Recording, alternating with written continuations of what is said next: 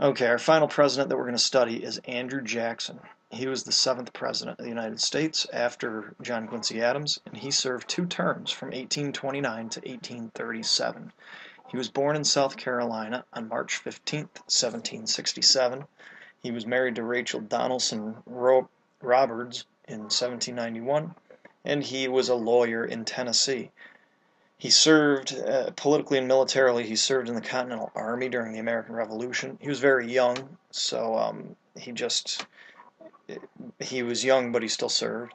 He was a major general of the American Army during the War of 1812, and his real claim to fame militarily was during the Battle of New Orleans against the British. Now, peace had already been settled, but the British and the Americans still had a battle in New Orleans after the treaty was, or after peace was declared, and they really stomped the British, and so he, of course, would be the hero of that.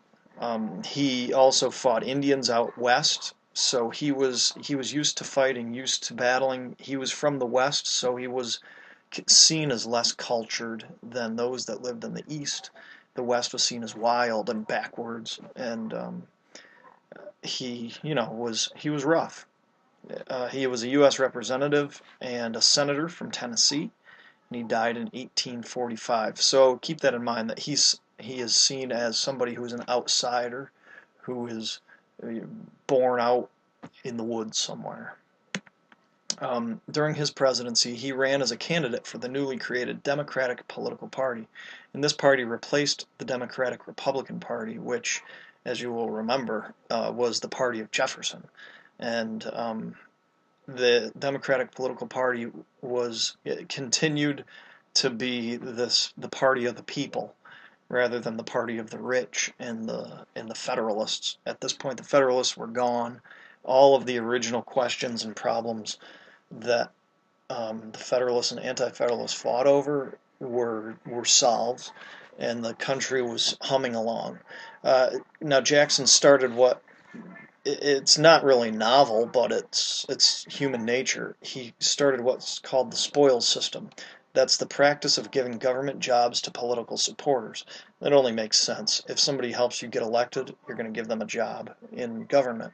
Whether it's right or not is up for debate because you want the best person in the office or in the position, um, not necessarily just your friend.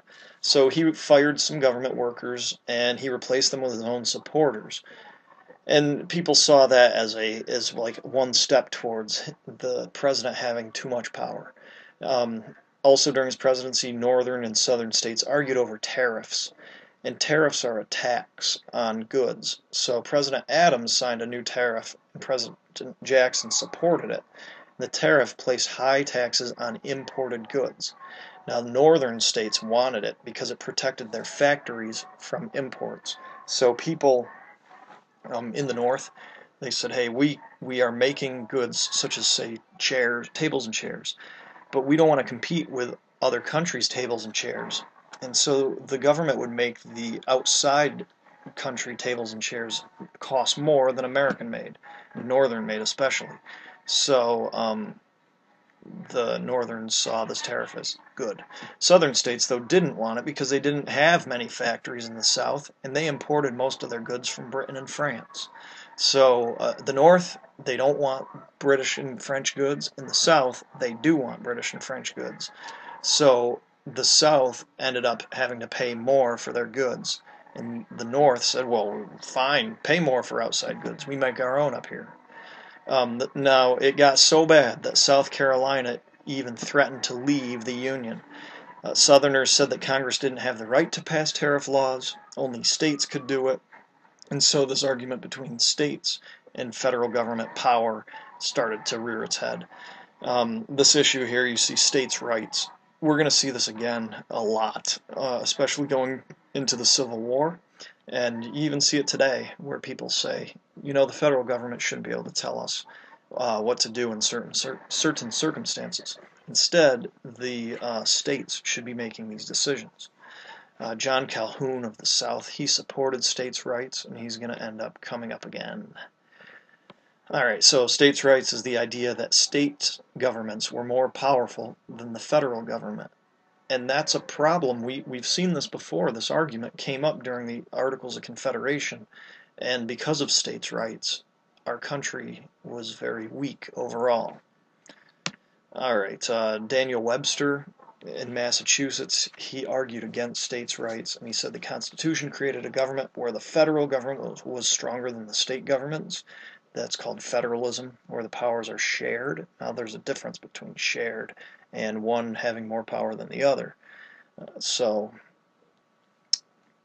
you have to think about that. Congress, in the end, reduced the tariff to satisfy the South, but the southern states still weren't happy.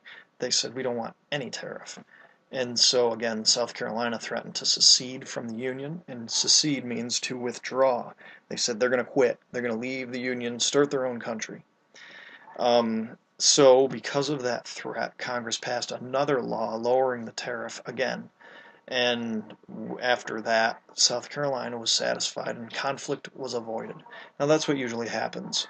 If there's something that Congress passes that's unpopular, states will threaten different things. They will secede, they'll threaten to not pay their taxes. They'll do all kinds of things to try to get Congress to do what the states want. Okay, during the second term of office, President Jackson became very powerful. A lot of people thought that he was acting like a king. He would just veto anything that he didn't like.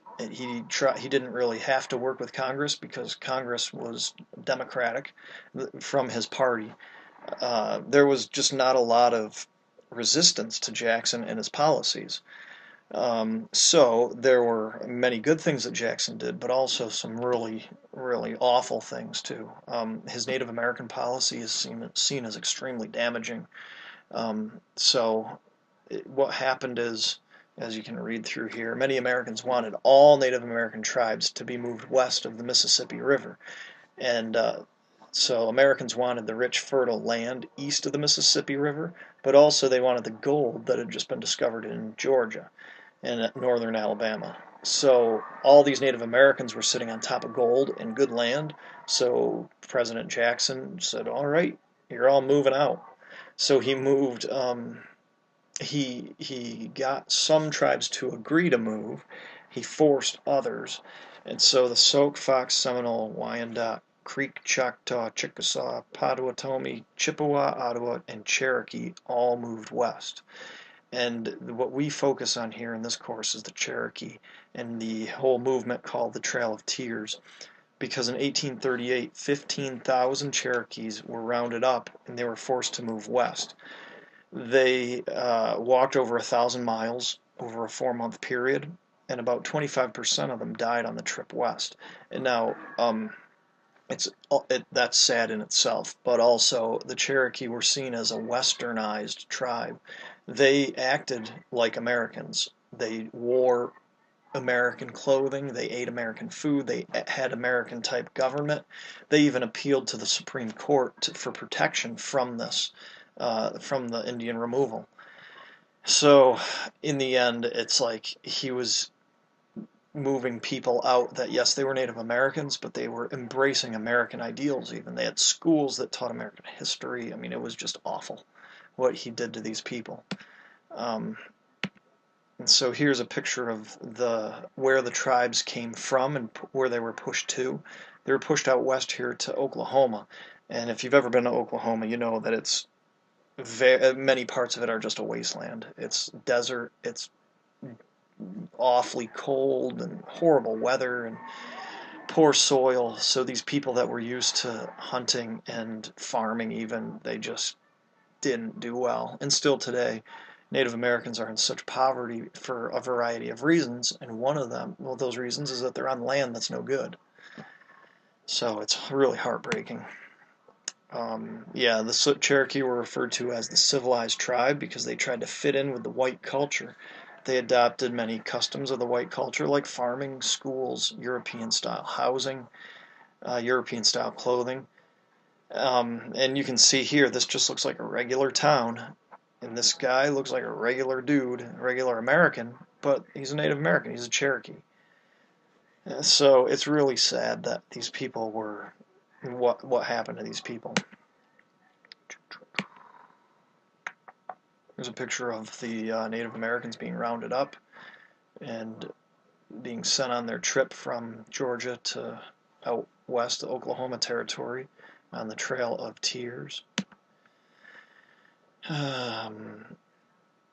Yeah, so the reservation system was created, and General Winfield Scott really forced these Native American tribes west.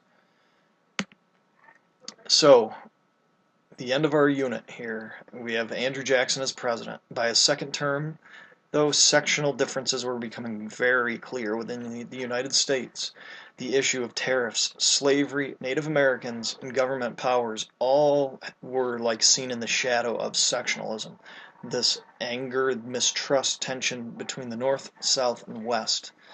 And so after Andrew Jackson, we have another 9 presidents that are going to have something, that are gonna push us towards this oncoming Civil War in 1861. So, good luck. Take your test. Get over a 70. Have a good weekend, and we will see you next week, hopefully in the Constructivist classroom. And if you don't choose to do the Constructivist classroom, you'll be in the standard class, and that'll be okay too. So, good luck.